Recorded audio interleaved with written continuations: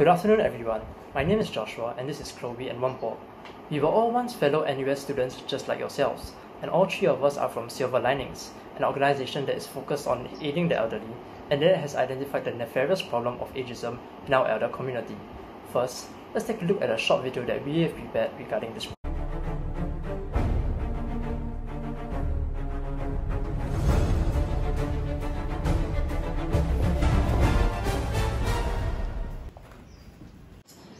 I'm sorry, Joseph. The company is just looking to downsize its operation, so we have no choice but to let you go.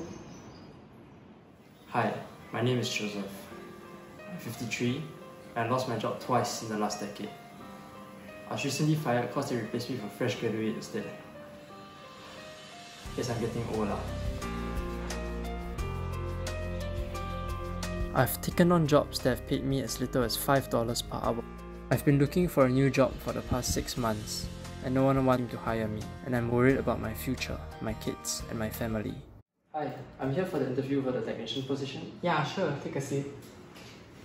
So Joseph, tell me more about yourself. I was working in the industrial air compressor industry for 17 years. Joseph is qualified, but he's in a more senior rank, so we're worried that he won't stay in the company for long. So we decided to hire someone younger instead. Also, we're worried that he's out of touch with some of the state-of-the-art technology that we offer here at Fengseng Technologies.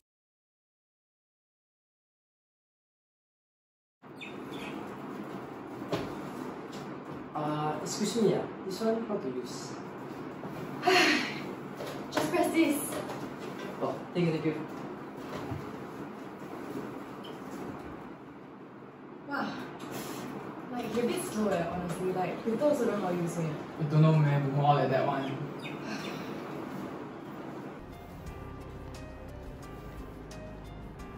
Even though I finally found a job, to continue working hard to prove myself.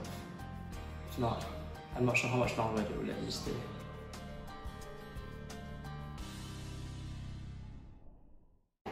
We all enjoyed the little skit that we put together, and while there were some elements that were greatly exaggerated, of course, this is in fact a very real problem that many elderly people face here in Singapore, and that is the insidious problem of ageism. This skit is actually based on the real-life story of Mr. Joseph Yap, who had to navigate a tangled web of discriminatory employment practices, haughty attitudes from his employers, and condescending remarks from his fellow co-workers.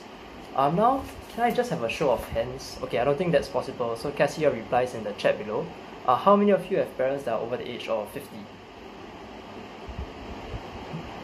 Okay, I see there's quite a number. Me too. Did you know that they are the exact same age group that is most at risk of getting retrenched here in Singapore, a staggering 40% of the sampled populace? As seen in this video, these older workers are perceived as slow and incompetent, and where they are seen as a liability and are more likely to get fired first. This has contributed substantially to the increasing poverty rate among the working elderly, which hit 41% in 2011. Many are forced to work odd jobs and the like, in spite of the relevant skill sets that they may have, working long hours and physically demanding jobs for their age. In the end, many are unable to support themselves financially, which can lead to adverse emotional effects such as depression and anxiety. These desolate sentiments can also be reinforced by the attitudes of people around them.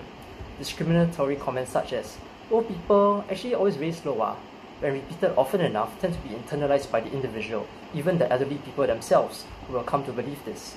This can affect their morale and self-confidence extensively.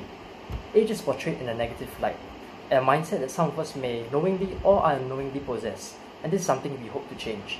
Chloe will now speak more on this. The common narrative of more mature individuals in our society is often framed with negative descriptors such as vulnerable, slow, inflexible, or less productive. While of course, as we age, we may become more physically inept, to completely define someone by these characteristics is extremely unfair. These older individuals that we see every day have so much to contribute, and just like blue cheese or fine wine, some things even get better with age. In the workplace, older workers have a wealth of experience under their belts, allowing them to have more soft skills, like being wiser, better decision makers, or also more self-confident. They can also serve in mentorship roles and tend to be more reliable during crisis management compared to their younger counterparts. And drawing back to the article of Joseph Yap, It was these qualities that eventually convinced his employer to give him a chance at employment despite his more mature age. Outside work, many older citizens also choose to contribute back to society by volunteering. As we see in this article in the Straits Times, around 19% of the elderly in Singapore regularly do volunteer work. Next, I'd also like to share a story of my time volunteering at an elder's home, where I met this 75-year-old man named Mr. Tan. He shared with me that in his free time, he fixes wheelchairs with recycled materials and then redistributes them to other elderly citizens in Singapore. And personally, I was really impacted by his story, as even at this age, where most would assume that he would be happily in retirement, he still actively tries to improve the lives of those around him. And the thing is, this isn't a unique case. I'm sure many of you, in your own lives, have also met other older individuals who continue to inspire and touch the lives of those around them. This could even be your own parents, or even our late Prime Minister Lee Kuan Yew, who continued to serve his time until he passed on at age 91. So all these heartfelt stories have truly showed me that age is just a number and should not define how much one can achieve, because anyone can make significant contributions at any point in their lives. And with Singapore currently facing an aging population, it is even more important now than ever to find the silver lining and not see the elderly as a burden or societal problem to be managed, but a game-changing opportunity to harness their full potential. To eliminate ageism, our group has come up with the acronym ABC that we can all keep in mind when interacting with other older individuals. Firstly, A stands for accept. So we should embrace the beauty of maturing and all the limitations that come with it. Because at the end of the day, aging is just a life process and we should all learn to age gracefully. Secondly, B stands for bloom. So this means that we empower them with tools to blossom in their golden years and encourage them to continue growing and encourage lifelong learning as well.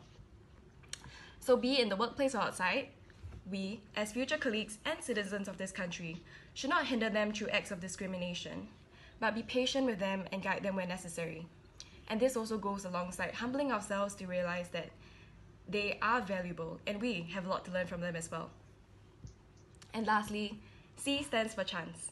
So not only do we accept them and allow them to bloom, but we also give them the chance to shine and contribute in their own ways. So more significantly, in the workplace, when some of you become future employers as well, you should continue to provide these older workers with work opportunities and value them based on their own merit and not simply their age. So this ABC framework should be a mindset that we all adopt when interacting with more mature individuals, be it the auntie or the uncle that you see every day, or your fellow colleagues in your future workplace. And one way this ABC framework can be facilitated would be through our self-initiated project, Project Bloomer, which Wompo will tell you more about later. Now, I'd like to prompt the audience to imagine a world where the ABC framework is actualized. A world where there are no microaggression amongst the younger and older generation because we accept. Now, imagine a happy and diverse workplace.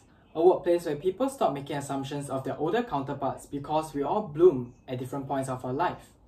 A world where people will stop making memes or jokes against older people, but instead, give them a chance to shine in their own way. We are truly a blessed bunch of people, but do you guys know why? We live in an era where opinion leaders are no longer confined to celebrities or politicians.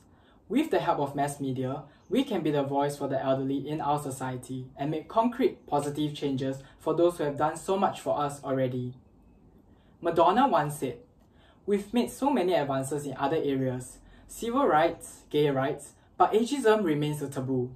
As such, here is where we should all play a part in countering ageism. In order to materialize the ABC framework, I present to you Project Bloomer. Project Bloomer is facilitated through the use of different social media platforms by using the hashtag Bloomer. The word bloomer is defined as a person who matures or flourishes at a certain time. The project emphasizes on how we can continue to bloom at different stages of our lives. This is also our attempt to counter the current usage of the negative phrase, "Okay boomer." We encourage everyone to share their inspiring stories of your own grandparents or the older folks around you that has inspired you in one way or another. We will also be reposting the stories to our official Instagram page as well. Your post could even be of your lovely security aunties that keeps you safe, or the coffee shop uncle that makes your cup of coffee every morning. Now, let me kick off the project by sharing a personal example from my Instagram page. This is my grandmother. She is 80 years old this year. I don't know if you will believe this, but she's actually still works at a clinic as a pediatrician. She always shares with me how heartwarming it is when some of her patients grow up and bring their own children to visit her. Her passion for children and the healthcare industry is admirable, and she's truly my biggest inspiration and hero, and this post is dedicated to her. #Bloomer. We believe that if all of us share a story of our own grandparents or the everyday heroes around us, and if you tag your friends to do it as well, we can change the mindset of the people in our society, slowly but surely. Minimizing ageism can be as easy as A, B, C. And in the near future, we should all be able to grow old in a safe and non-judgmental environment. After all, ageism hits the closest to home, and a promise to end such discrimination is a promise to ourselves in the future. On a final note, I'd like to remind everyone to collect your set of stationery kit that we have prepared. The design aims to echo the key points that we have recorded in the speech. It is also to remind each and every one of us that as we go into the workplace, we should remember our ABCs, and know that many of the elderly around us continue to bloom even in their older years. If all of us learn to appreciate and show some love to the elderly around us, I believe we can end ageism together. Last but not least, on behalf of the team, I'd like to thank everyone for your time and attention, and we wish you all the best in your future endeavours.